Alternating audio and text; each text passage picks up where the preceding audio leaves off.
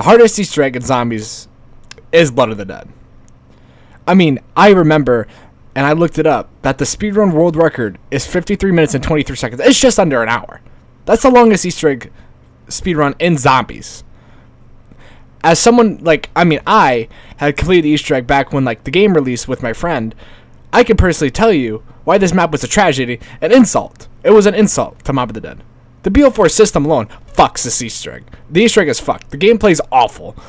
With the point system being garbage. And, like, you have the Hell's Retriever that's been nerfed to oblivion. It really does nothing.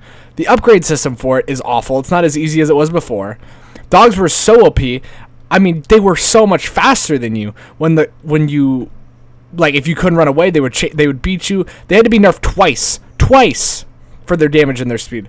The whole Easter egg revolves around the fucking horrible shield system instead of Afterlife, like in, you know, how it was before. And you have to actually buy the shield, like, with repairs, and it's only free when you first build it, but after that you gotta pay. Sometimes it's so fucking expensive. It can go up to like 5,000 points. So if you're doing like a round and you want to go back to rebuild the shield because zombies keep hitting you when you're doing the 40 fucking different steps with the shield, it's gonna cost you so much money.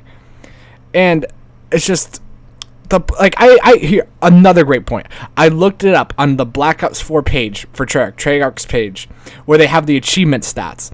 3% of players achieved this trophy, and that's of now. That's not even like before, because in the first 2 weeks of the game being released, after, like, you know, about a week when it took to solve it or whatever, I remember that there was like a stat or something that somebody said where it was under 200 people had completed that Easter egg on Blood of the Dead's Easter egg. It's fucking horrific.